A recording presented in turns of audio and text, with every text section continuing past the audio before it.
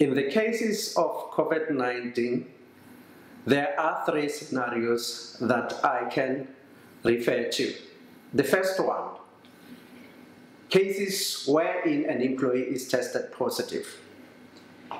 In this case, an employee is sick and has to be placed on quarantine. The employee who will be sick and medical certificate will be issued to the employee placing the employee in quarantine.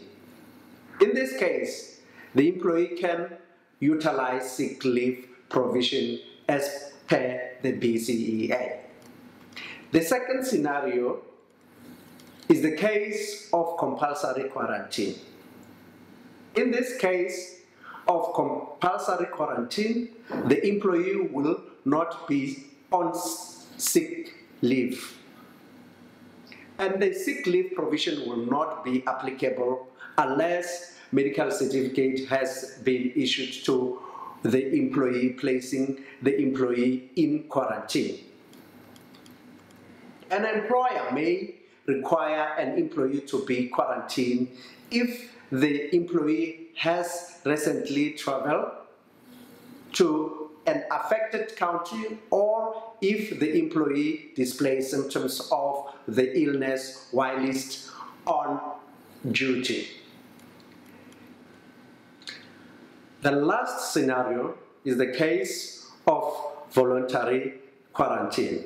In the case of voluntary quarantine, the employee is not sick and sick leave provision will not be utilized. Therefore, an employee can apply for annual leave or apply for an unpaid leave.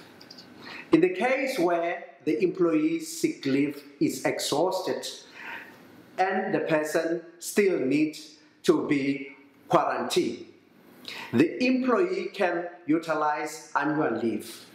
If the employee has no annual leave available, the employee can be placed on unpaid leave for the period of quarantine. Nothing stops the employer from implementing a special paid leave should it be practical and affordable.